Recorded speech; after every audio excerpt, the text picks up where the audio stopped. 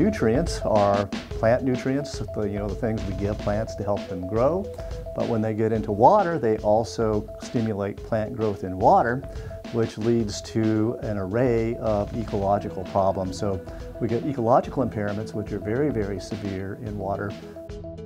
Probably the best known example in the U.S., the Chesapeake Bay, which is a severely impaired resource, or has been severely impaired because of nutrient pollution.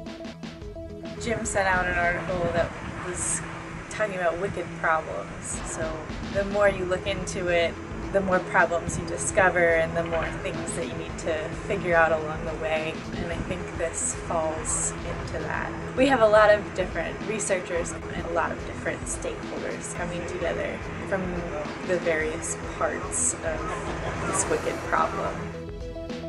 So nutrient pollution really is the leading water quality problem we have these days in the U.S. And many communities want to address the problem in their watersheds, but they do not have the tools they need to do that.